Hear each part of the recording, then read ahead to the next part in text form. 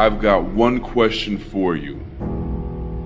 If you could have your goal right now, would you take it? Would you even be able to handle it? Think about it. Really envision, visualize, think it through. What is it that you want? Are you ready for it? Have you become the person worthy of it? Could you handle it? If you could have your goal right now, would you take it? See, that's a tough question. It should be easy. The answer should be yes, I'll take it right now. Give it to me. But that's the problem. It can't be given. You've got to go out there and take it like it's yours, like you own it. But are you ready for it?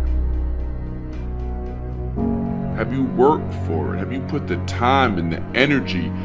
Have you become a person that's qualified for it?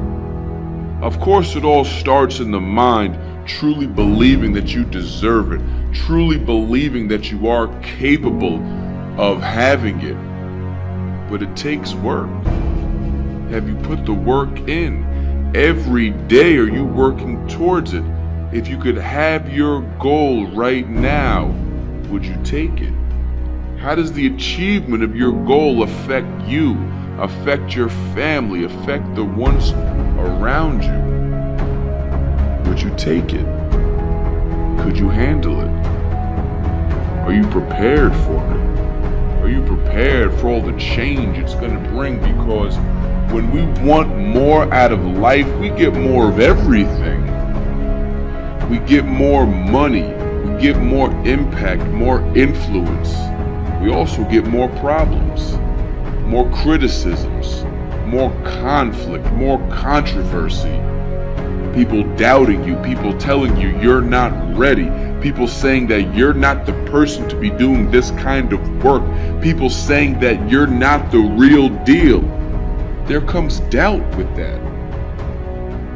And of course, doubt within yourself and doubt from other people who are very close to you. Are you ready for that? Because it's coming.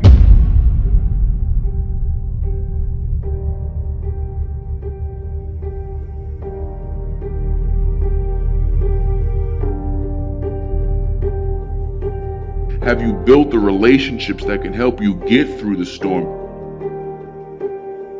Do you have the systems in place, the personal, the business, the emotional systems in place to help you see yourself through the storm? Because most of the time when you're going after what you want, most people will not be able to relate to you because they're not doing that. Most people are going for what's right there in front of them. Most people are playing it safe. Most people aren't chasing anything down.